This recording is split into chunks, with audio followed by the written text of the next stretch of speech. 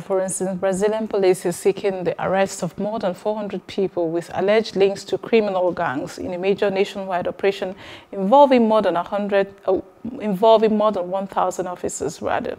Those arrested will be charged with money laundering, with drug trafficking, and directing criminal organizations from within prisons.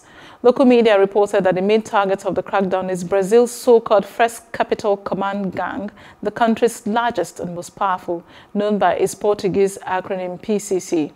According to the police, 422 arrest warrants and 201 search and seizure warrants were issued across 19 states and the federal district, and up to $46 million of assets held by those targeted were frozen.